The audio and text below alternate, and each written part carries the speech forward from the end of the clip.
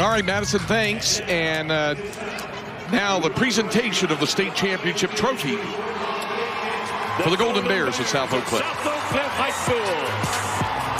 With the record of 13-3, Coach Clifton Todd and his team have achieved the goal of becoming Texas high school champions.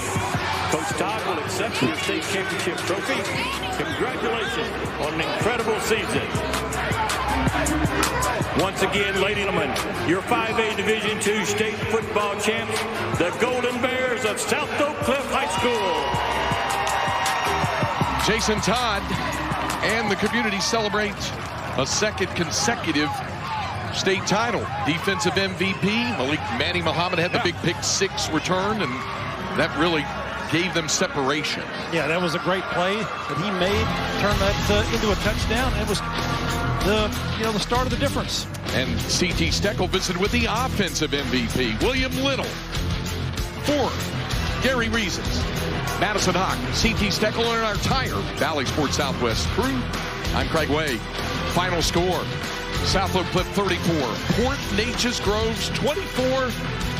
The Golden Bears of South Oak Cliff, back-to-back 5A Division II state champions.